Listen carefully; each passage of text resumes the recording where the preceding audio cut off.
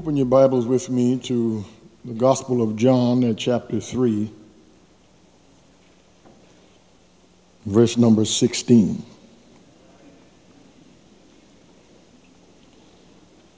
John at chapter number 3, verse 16.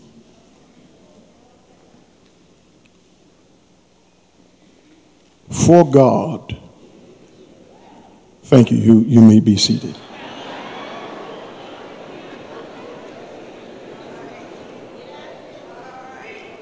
For God.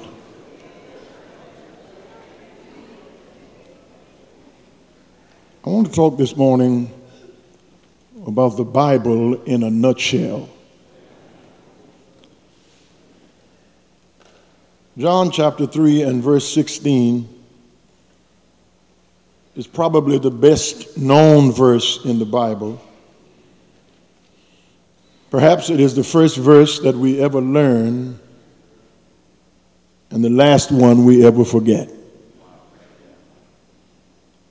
Some years ago, there was a woman in the nursing home in Kenner, Louisiana, who was 106 years old. It was her birthday, and the television station went there to interview her, to talk to her, to get a word from her. She did not know her own name. She did not remember any of her children. She did not know where she was. But they asked her, did she remember anything? And she said, for God so loved the world that he gave his only begotten Son, that whosoever believes in him should not perish, but have everlasting life. Herschel Hobbs called this verse the gospel in superlatives. Martin Luther says John 3:16 is the Bible in miniature. Others have called it the Mount Everest of Scripture, the highest point in the Bible. But I want to call it this morning the Bible in a nutshell. If all the other verses in the Bible were lost and this one verse remained, all the Bible is contained in this one verse. There's enough gospel truth in John 3:16 to save whosoever will have faith in Jesus Christ. Here is a verse so profound that if all the scholars of the ages could plummet its depths, it would take an eternity for them to get to the bottom of it. Yet the verse is so simple that a little child in Sunday school can understand what it means.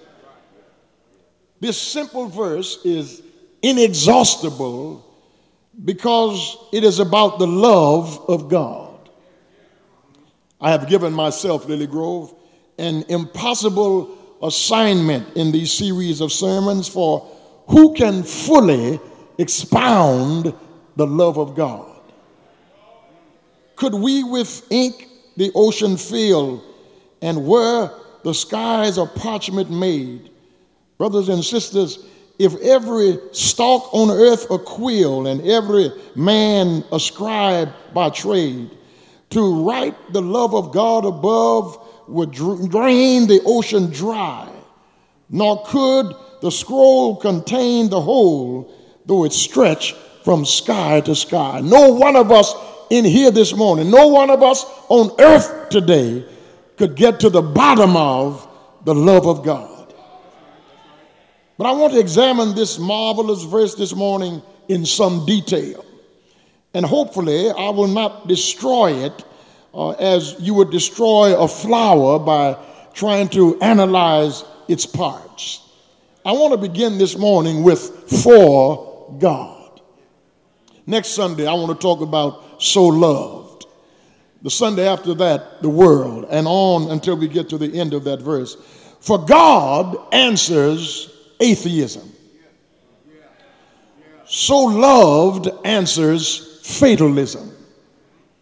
The world answers Trump's nationalism. That he gave answers materialism. His only begotten son answers Mohammedanism. Whosoever believes answers Calvinism. Shall not perish answers annihilationism, but have everlasting life answers Arminianism. John 3:16 is a biblicism which reveals the mind, the heart, and the will of God the Father. Let's examine this matter of for God. The verse, brothers and sisters, begins its explanation of love by going to the origin of that love, the heart of God himself. The word for God in the Greek text is the word theos, and that word theos in the Greek is singular. There are not many gods. There is an attempt by atheists and others around the world to claim that there are thousands of gods, and people say there are many ways to get to God, but there is only one God according to the scripture. And the Bible does not try at all to even prove the existence of God. The Bible just opens by saying, in the beginning, God. Brothers and sisters, the God of love is not just one of many gods. He is the only God there is. Allah and Buddha do not exist. Allah and Buddha do not exist. The Allah and Buddha do not exist. The only God that exists is the God of the Bible. He is omnipresent, which means he is everywhere. He's omniscient, which means he knows everything. He's omnipotent, which means he has all power. But the fundamental assertion about God in the text is that God is omnibenevolent, which means he is all loving. David Wells writes, a God with whom we are on easy terms, and a God whose reality is little different from ours, is a God that we merely make up in our minds, and sooner or later we get bored with. I would get bored with a God who is a man upstairs. I would get bored with a God who is a higher power. I would get bored with a God who's a little higher than a man. That would be fascinating for a moment. That would really be a novelty for a moment. But when I get in trouble, I don't need a man upstairs. When my heart is broken, I don't need a higher power. When my life is turned upside down, I don't need a God who's a little higher than a man. I need somebody who can come and pick me up. I need somebody who can come and make my life make sense and save me from myself. Brothers and sisters, let me see before I move into this little message. Of all the 8 billion plus people on this planet, God loves each and every one of us individually. There are over 8 billion people alive on the planet. And the 8 billion of us who are alive on the planet does not divide God's love into 8 billion people. Let me see if I can make that make sense. In 1973, my brother Steve was shot in the back and killed on the campus of Grambling College. He was a senior at Grambling, getting ready to graduate the May of 1973. He was killed in February of 1973. And my mother was inconsolable. For days on end before Steve's funeral, my mother would scream and cry all day long. From the time she woke up in the morning till the time she went to bed at night, my mother was inconsolable. People would come to the house to try to comfort her. My father would try to comfort her. We would try to comfort her. My mother wouldn't eat. She wouldn't sleep. She screamed and cried until my brother Steve's funeral. One day, a lady came, Miss Sister Lauderdale, who was a member of another church, came to console her and was fanning her and patting her on the back and trying to get her to calm down. And Sister Lauderdale said to my mother, "You have to remember you have some other children." And my mother stopped crying just like that and got angry. And she stopped crying and she looked at Miss Lauderdale and she said, "No one of my children take the other child's place. Because I don't divide my love between my children, I multiply it." And she went back to screaming and crying. But I want to mention that this morning because of all of the people on the planet, God doesn't have to divide his love to share with us. The 8 billion of us on the planet causes God to multiply his love. The same love he has for me, he has it in the same measure for you. For him to love me does not take his love away from you.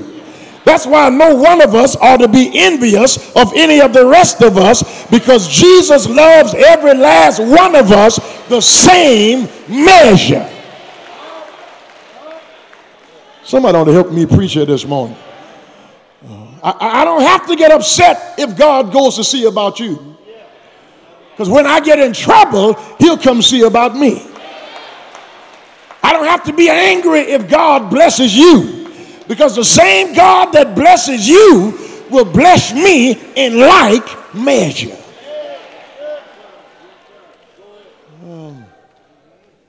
The scripture talks about the breadth and the length and the height and the depth of the love of God. That's what the Bible says theologically. But the old folk back in Louisiana, where I'm from, used to say he's so high you can't get over him. He's so low you can't get under him. He's so wide you can't go around him. You've got to come in at the door. And brothers and sisters, God is so immense. God is so transcendent that he's outside everything he created, but his transcendence does not remove his immanence.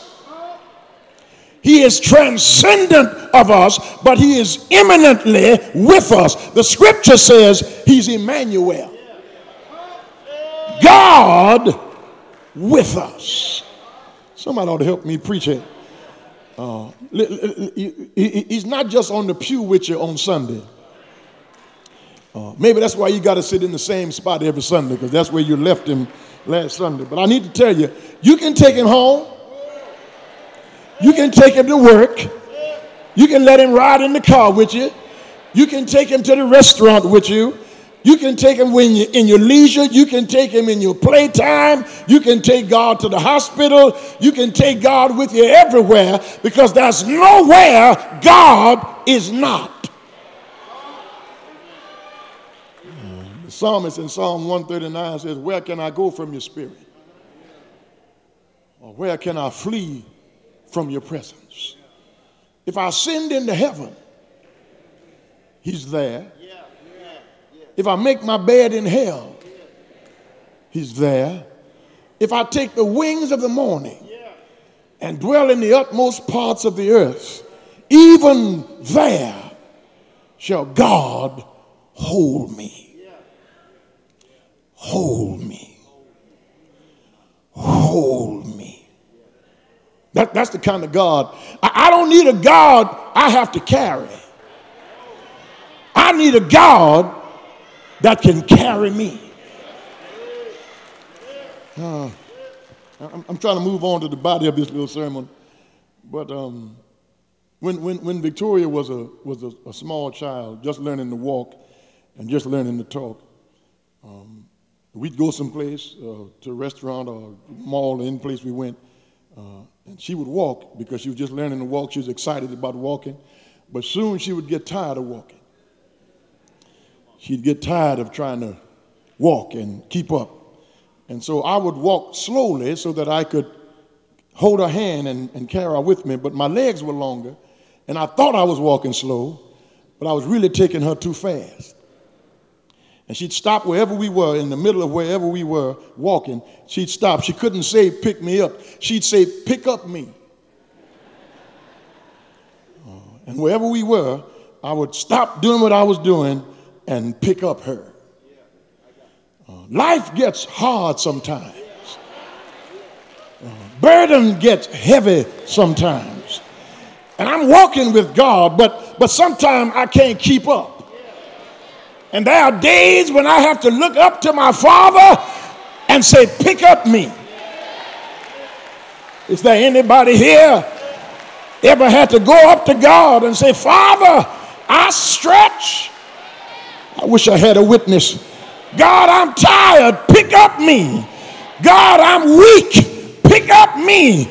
God, I need your strength. Pick up me. I'm not talking to you proud people in here this morning. I'm not talking to you arrogant worshipers in here this morning. I'm talking to a believer whose back has been up against the wall, and God showed up just when you needed him the most. I'm talking to somebody who's been down to your last dime, and you didn't know how you were going to make it another week. But God let that car run on fumes. He just made a way out of no way. Pick up me.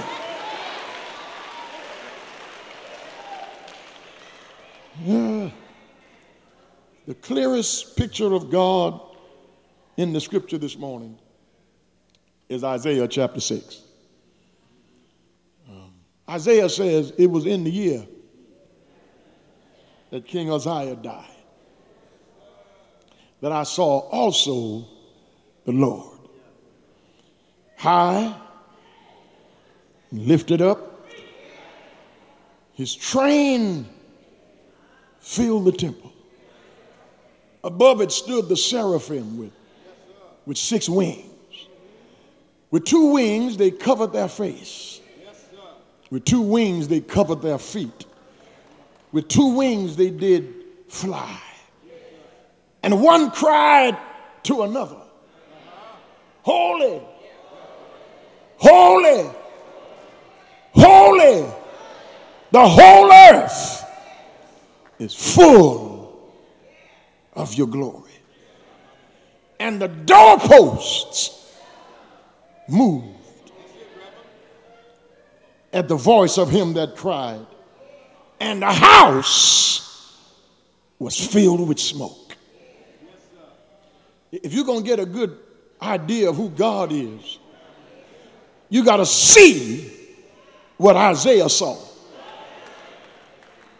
High and lifted up. You can't praise God like you ought to if your view of God is at ground level.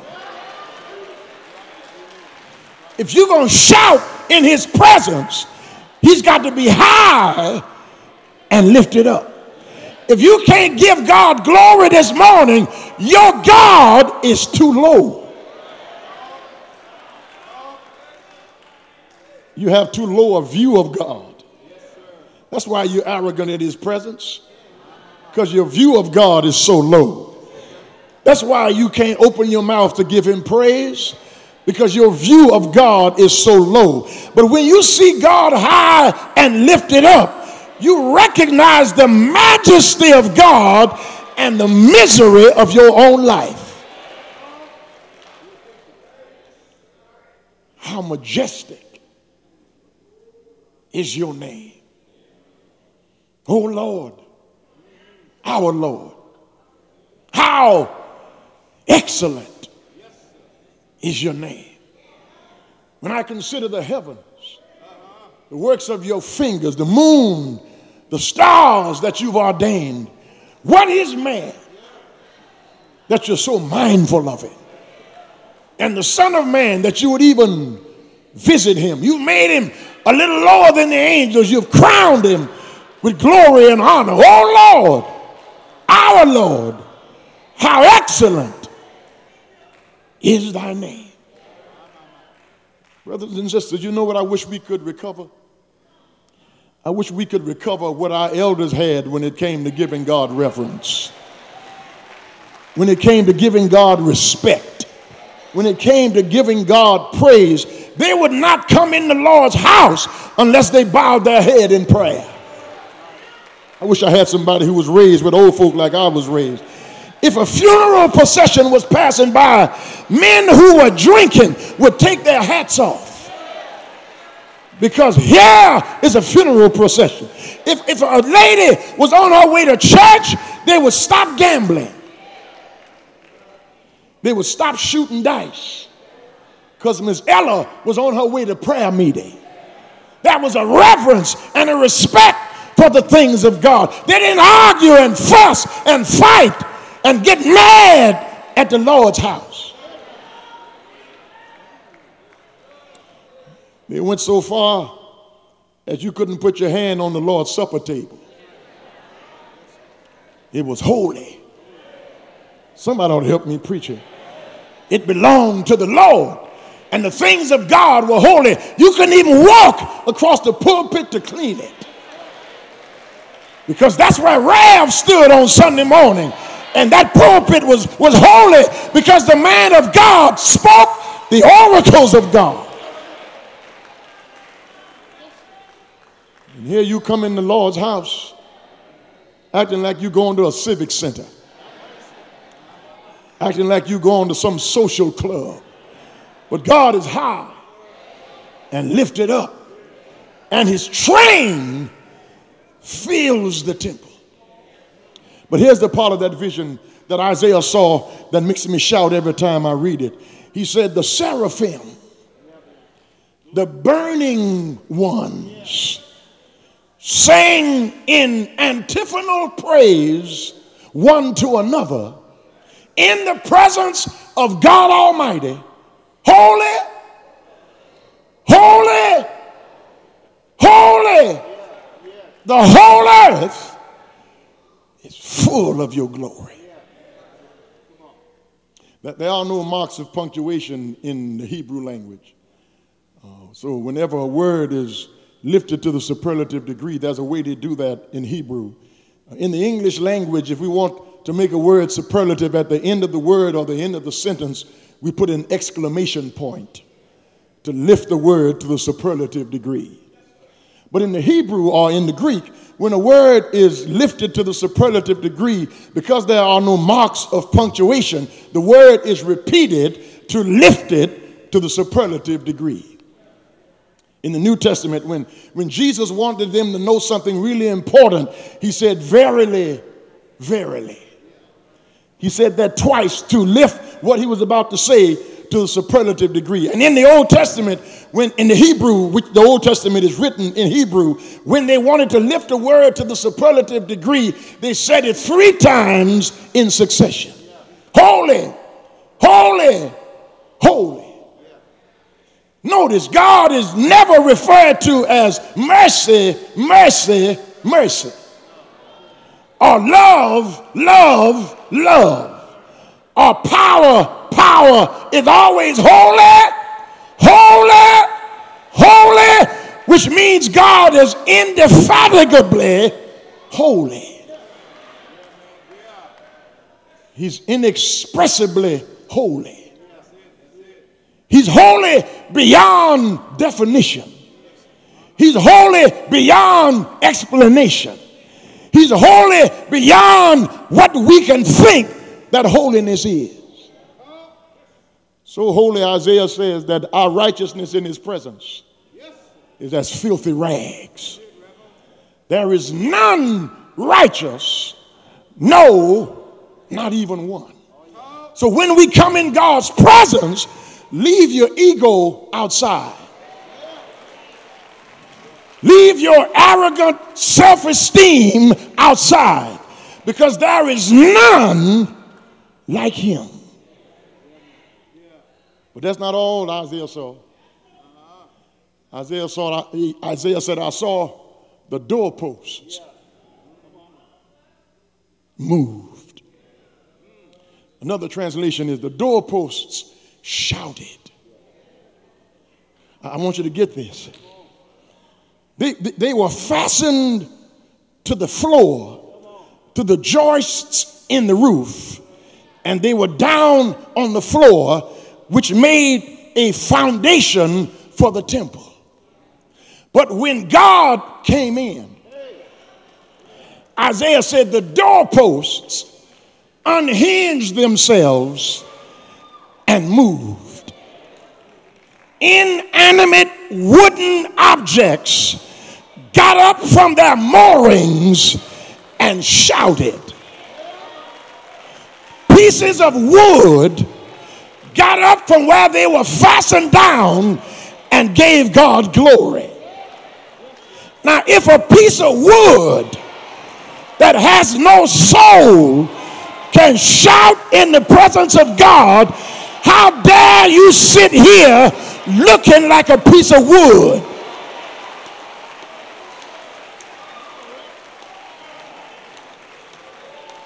A piece of wood shouted, and God saved you, and you look like a piece of wood.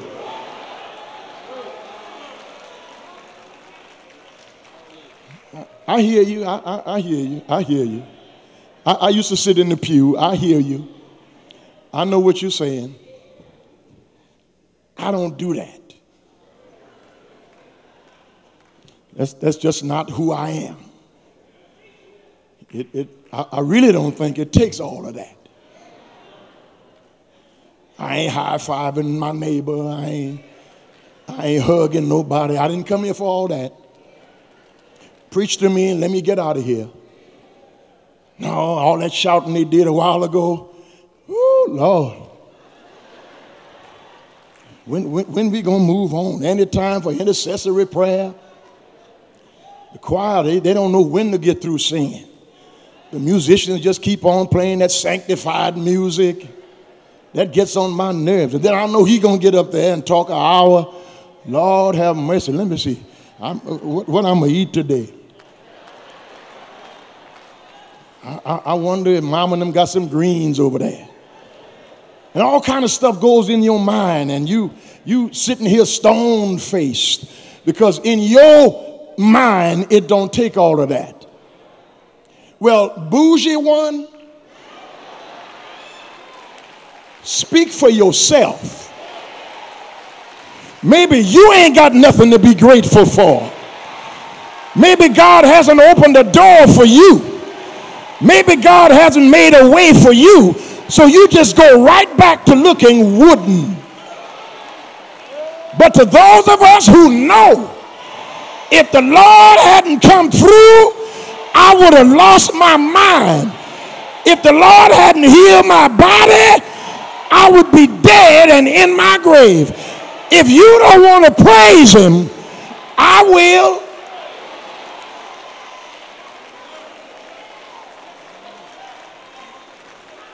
If you don't want to magnify his name, I will. If you don't want to tell him thank you, I will bless the Lord at all times. You can come by my house and I'll be giving God praise. You can ride with me in the car and I'll be telling God thank you. You can sit down and listen to my conversation, and it won't be long until I get around to how good God's been to me. Have you ever been around somebody who loves the Lord? It won't be 2 minutes before they start mentioning, God made a way for me. If it had not been for the Lord who was on my side, high and lifted up. You have to see what Isaiah saw. And then if you're going to get a good view of God, you got to sense S-E-N-S-E, sense what Isaiah sensed. He said, when I saw that beatific vision,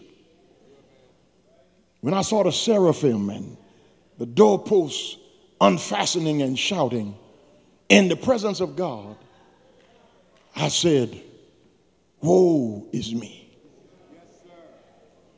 for I am undone. I'm a man of unclean lips, and I dwell in the midst of a people of unclean lips. When I saw God's majesty, I saw myself in my misery. Somebody ought to help me talk here. You can't really see who you really are till you stand up next to God.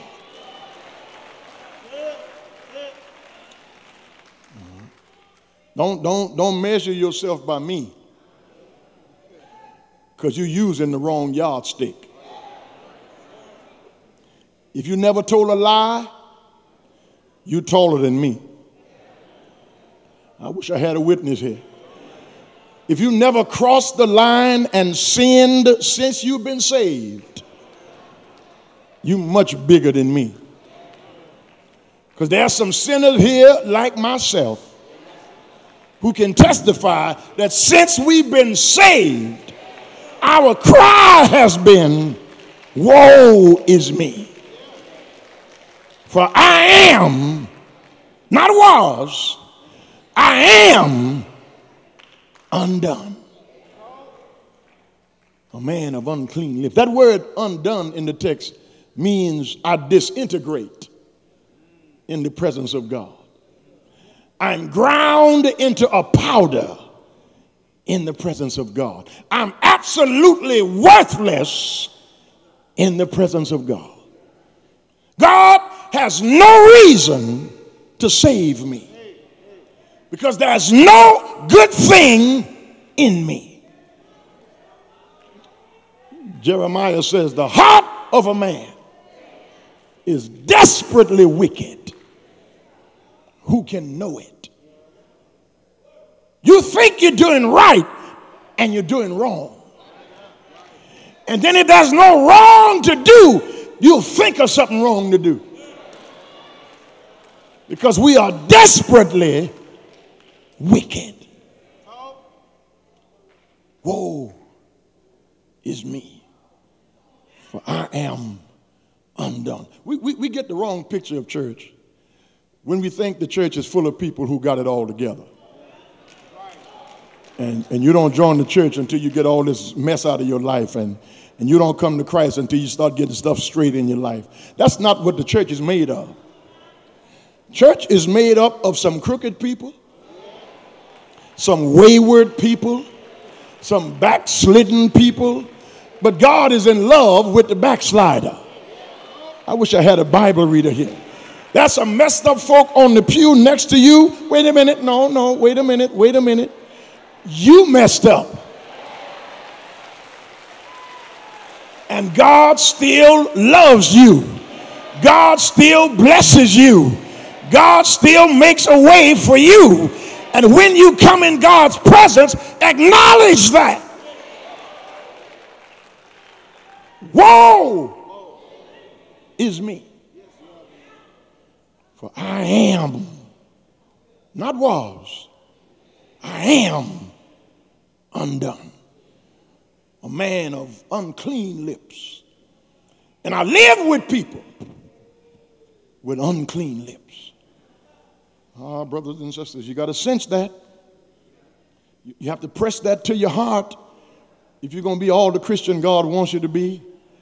I know you got a little fish on your bumper, and I know you answer your phone, praise the Lord, and you too blessed to be stressed, and you blessed and highly favored. And since you've been in church teaching Sunday school, or you've been in church all your life, you just look down your sanctimonious nose at people because you don't do that no more.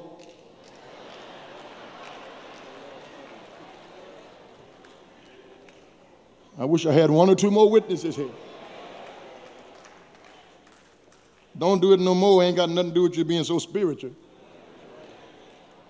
You're old. You learn some sense. Talk back to me if you can. You come in out of the rain. Y'all gonna help me preach this, won't you? It ain't because you're so spiritual and you love God so much. It's just some things you can't do no more because of time.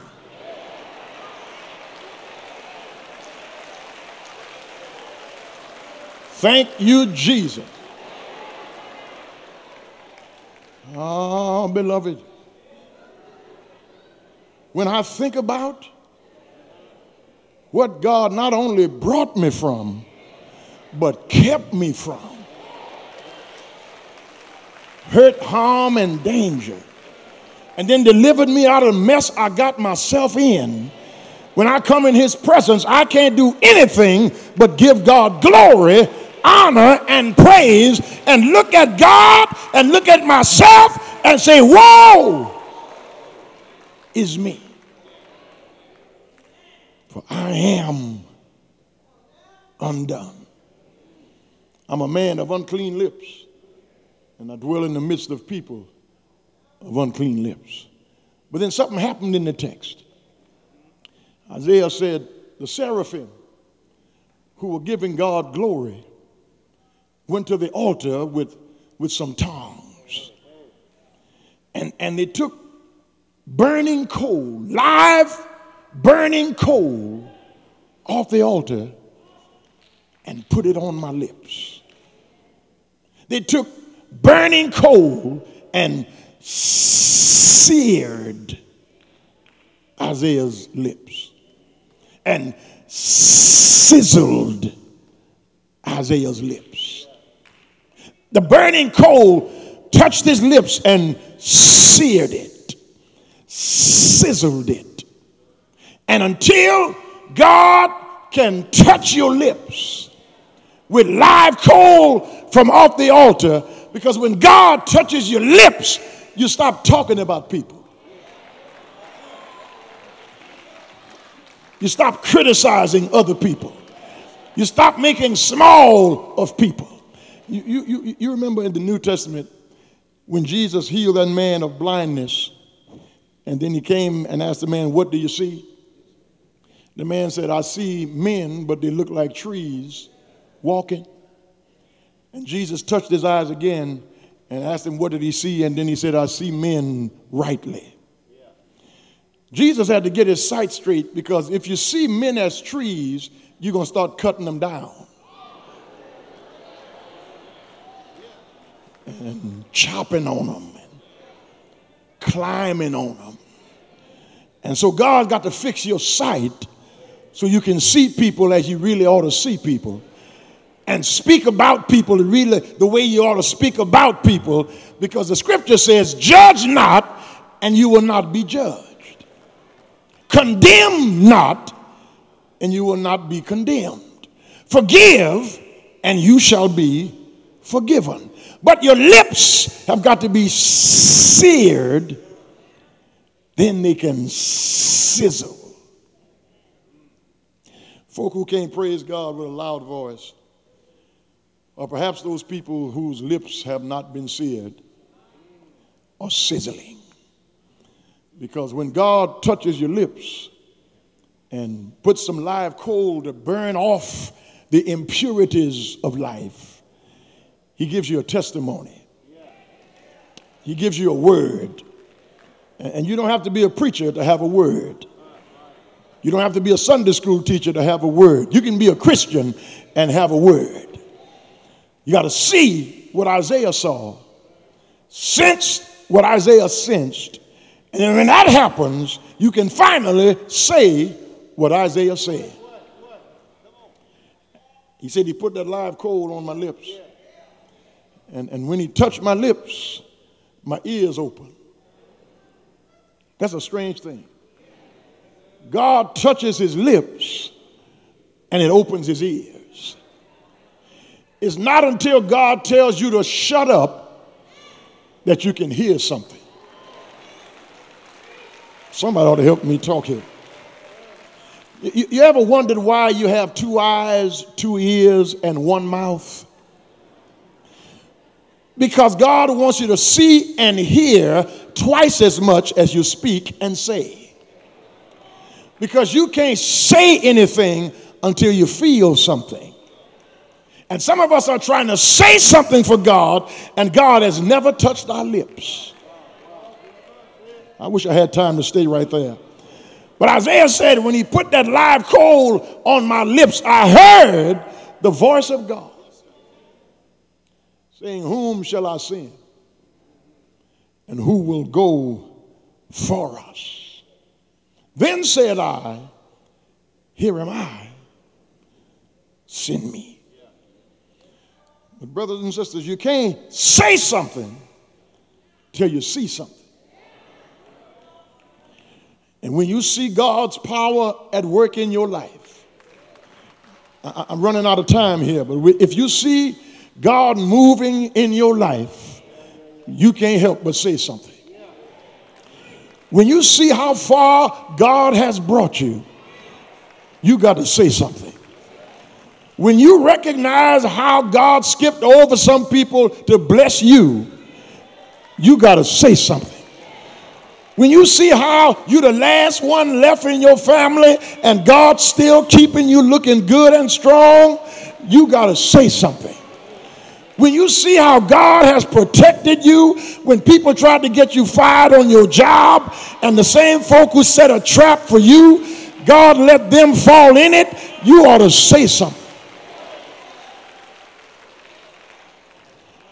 Now, this sermon, this little word, is not for little quiet worshipers. It's not for little dainty worshipers. It's not for little cute worshipers. This word is for people who know how to holler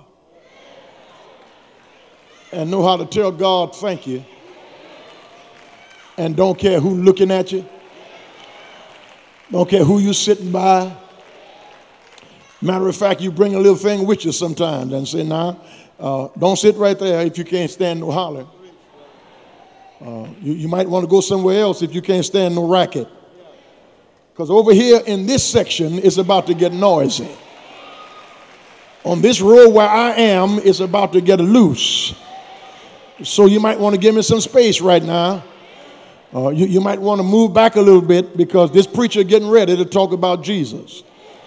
And I got some situations I need the Lord to handle for me. I got some storms I'm about to go through that I need God to come to my rescue. I'm sick in my body and I need God to heal me. And Reverend is about to tell me what kind of God he's talking about. And I need you to move out of my way because you look like you don't like to shout. So you have my permission right in the middle of the closing of this little sermon to get away from that dead spot that you're in and find some people who look like they woke up this morning with their mind stayed on Jesus.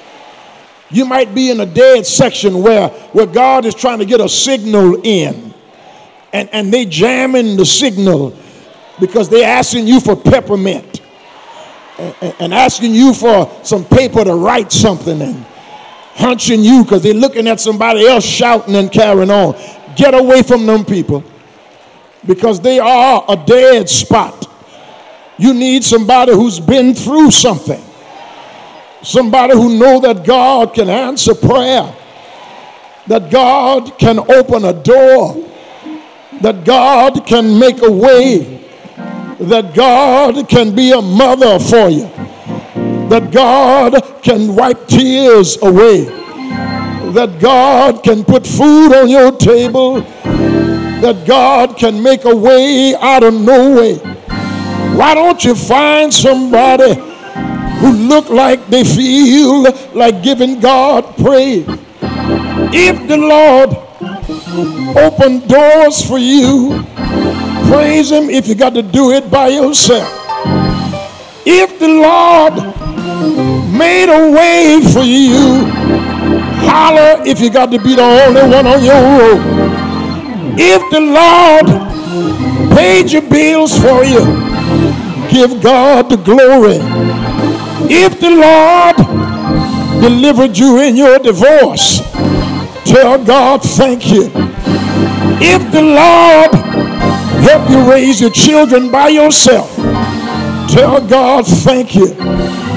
If the Lord been a doctor for you, he's been a lawyer for you.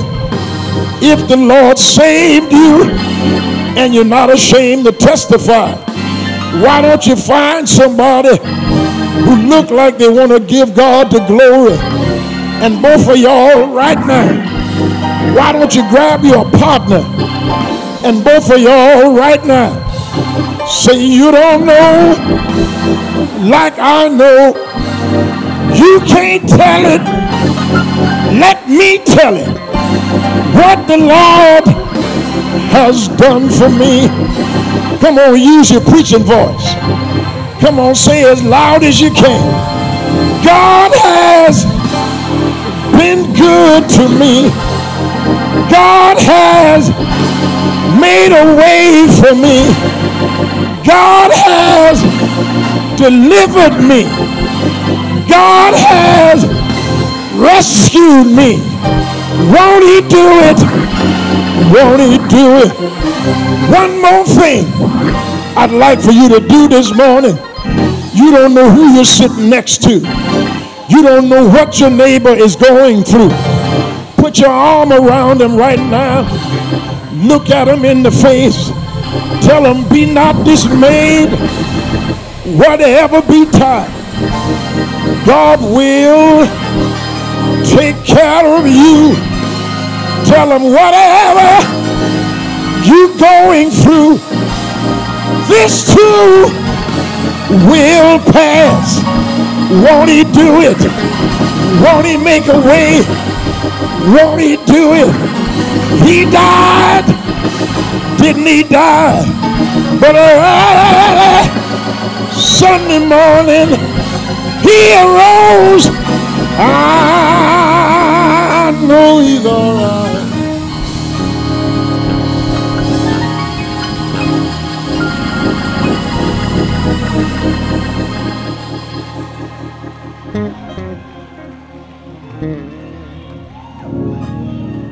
I know what y'all trying to do.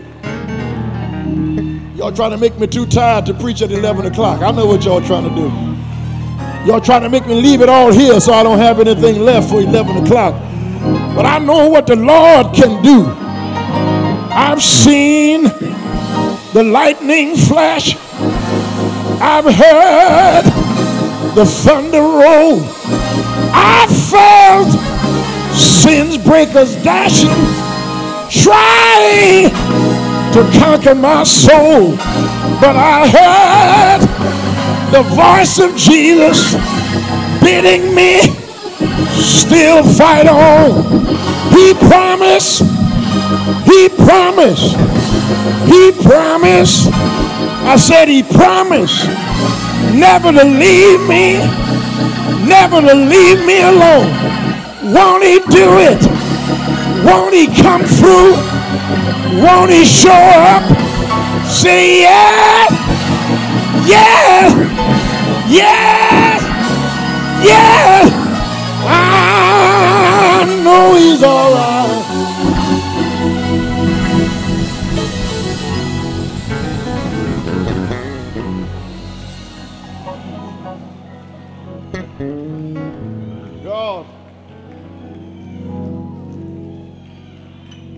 God. If you can't remember anything else, for God. For God.